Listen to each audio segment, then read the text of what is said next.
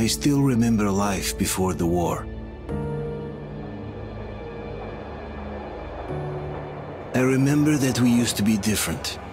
Used to live up there, on the surface. We used to be the masters of the whole world.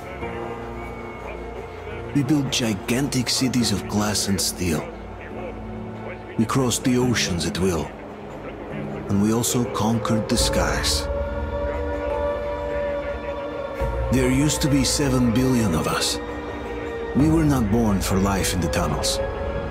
I was born to breathe fresh air, and I remember it.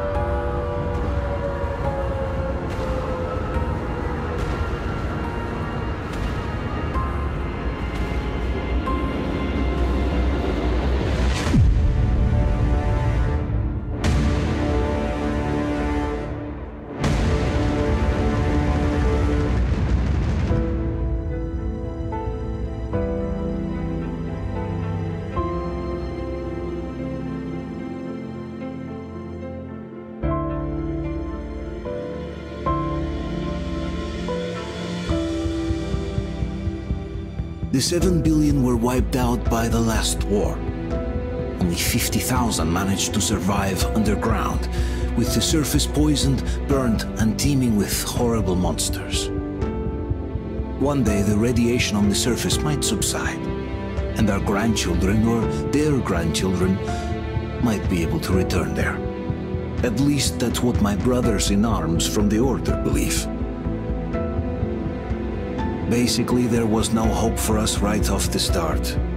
Still, we humans are just too bad at surrendering. We tried to make the best of what we had, banded together, and worked to make the Metro our new home. After all, it might well be the only place left on Earth for humans to live. For a time, we thought we could make it. But, regrettably, the war didn't kill our bad habits.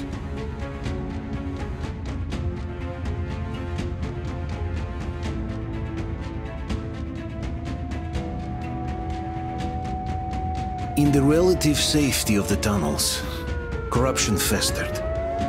And when danger came from above the ground, only a few of us stood against it, our numbers dwindling by the day.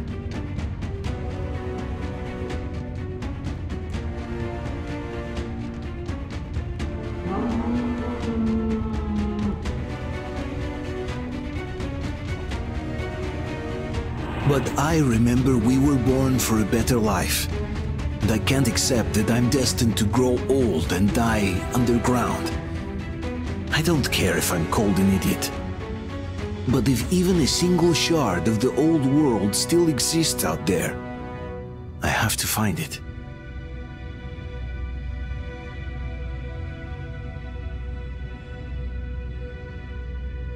Between endless years of hopeless existence and even a single moment of hope, I must choose hope. I must find that signal.